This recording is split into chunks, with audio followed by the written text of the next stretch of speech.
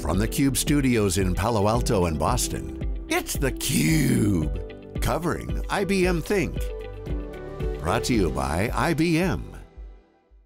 Welcome back to our coverage of IBM Think 2020, the digital version of IBM Think. My name is Dave Vellante and you're watching theCUBE. Hillery Hunter is here. She's the Vice President and CTO of IBM Cloud and also an IBM Fellow. Hillery, thanks for coming on. Good to see you. Thanks so much for having me today. All right, let's get into it. We want to focus on security and compliance. It's obviously a key aspect and consideration for customers. But I have to start by asking you, there's this sort of age-old conflict between being secure and then having the flexibility and agility and speed that business people need.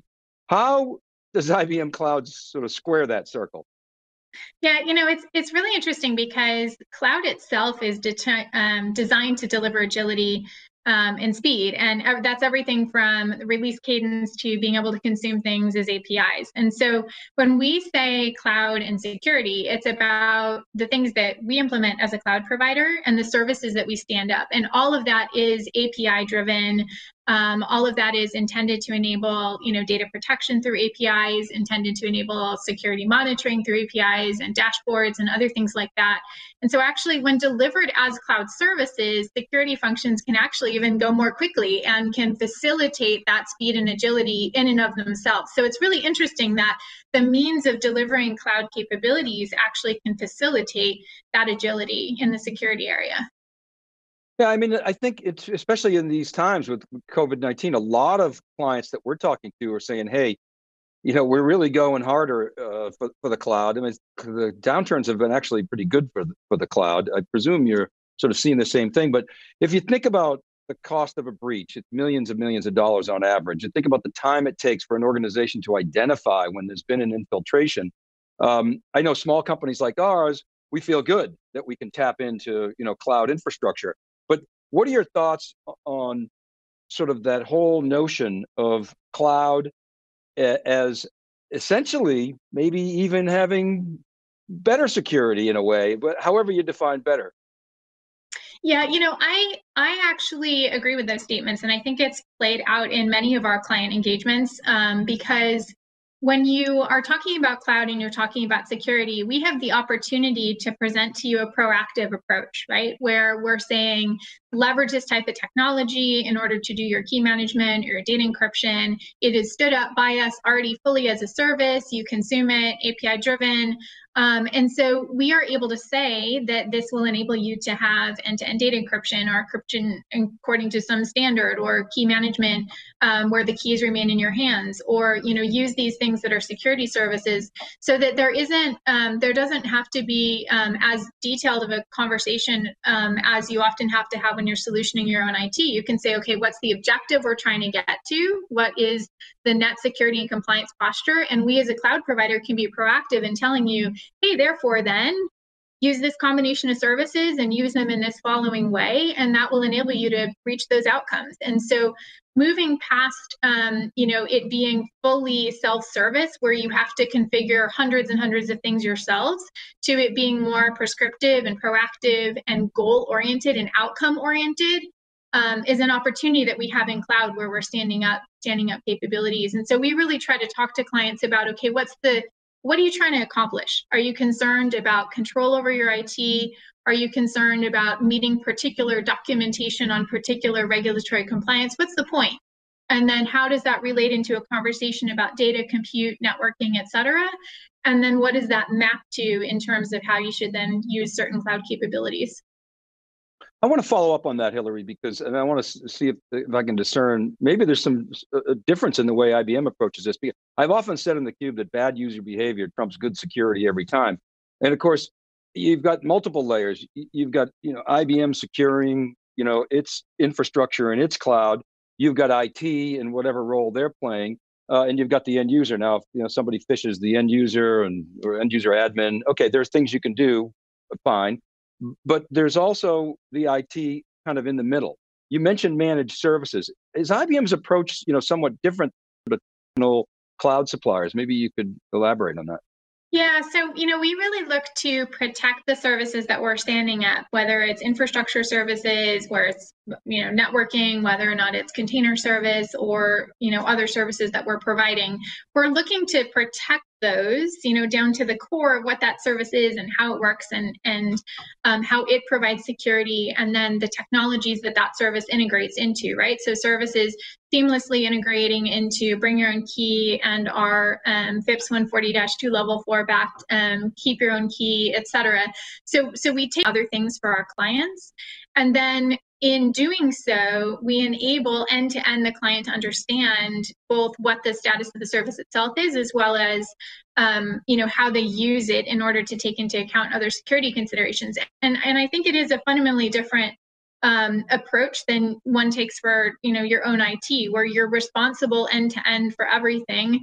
In this case, we secure what we're doing, and then we enable through things like our security advisor to do configurations and such that govern the developer behavior and ensure that overall together between us and the client, the posture even of what the developers and such is understood and can be monitored and ensured that it is secure and compliant. Okay, so I just want to take an example of that. So you are responsible for, let's say, securing the object store as an example, but yet at the same time, the client's IT organization can affect policies that map to the edicts of their organization. So they've got that flexibility, but it's a sort of a partnership approach. Am I understanding that correctly? Yeah, absolutely. And the question is then that IT organization that's taken policies, we then enable our clients to use tools, everything from things that can be integrated into the DevSecOps pipeline of Red Hat, and initiatives that are going on with CNCF and NIST and other places like that.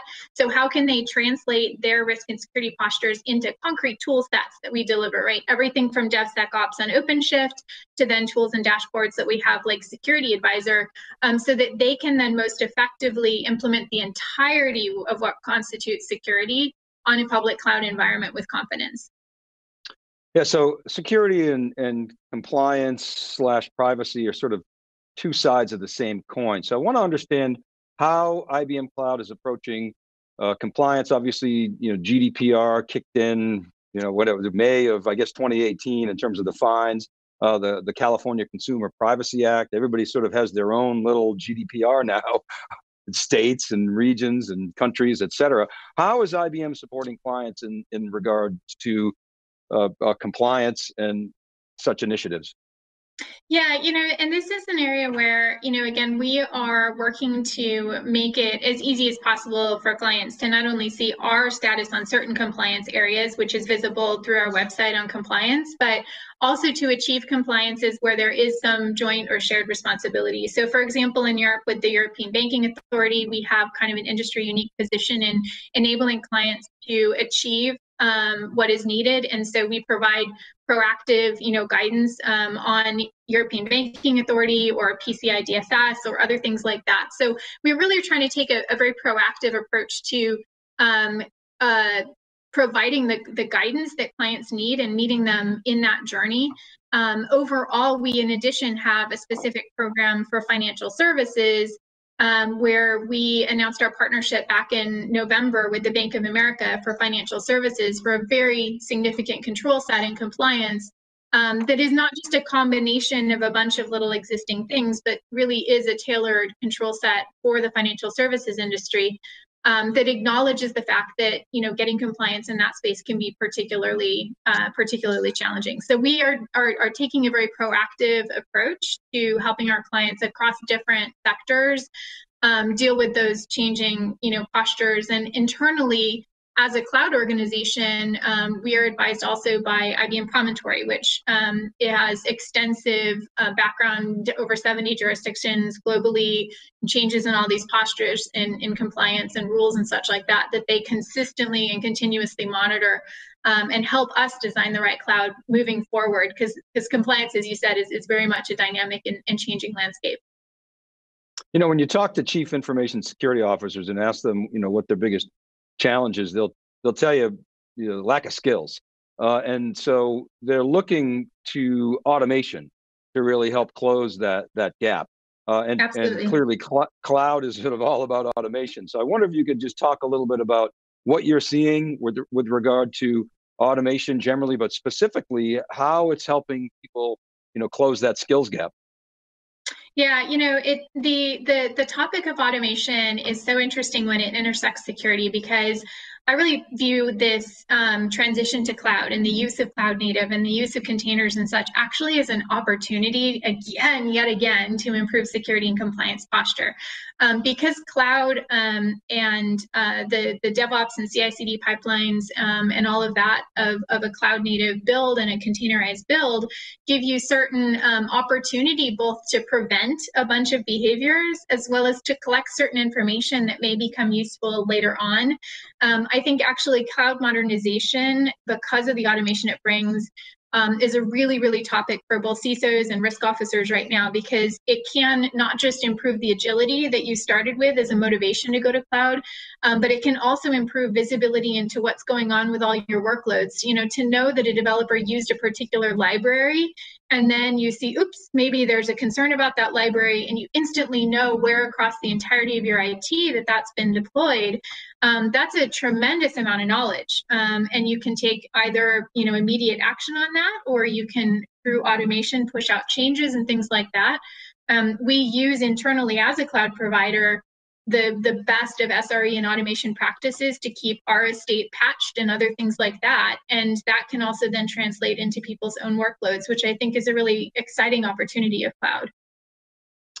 We're out of time, but I want to close and asking you sort of what we should look forward to. We had a great conversation earlier with Jamie Thomas about quantum, and she talked about how you get that on the IBM Cloud. What should we look forward to sort of in the coming months and even years in IBM Cloud?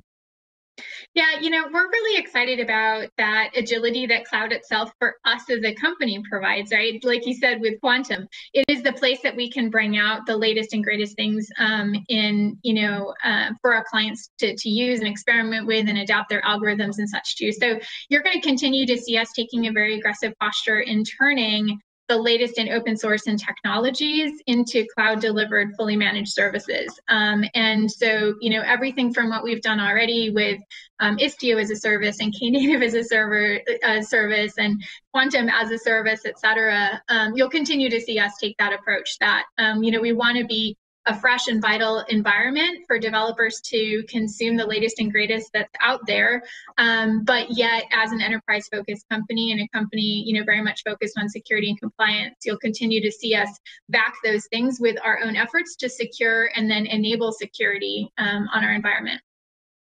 Well, Hillary, thanks so much for coming on theCUBE. It's always great to have experts like yourself share with our community. Appreciate it. Great, thank you so much for having me. And so we're seeing cloud acceleration as a result of COVID-19, but it's always been on a real wave for the last 10 years. We're just seeing it accelerate even faster. This is Dave Vellante for theCUBE. You're watching theCUBE's continuous coverage of IBM Think, Digital Think 2020. Keep it right there. We're right back right after this short break.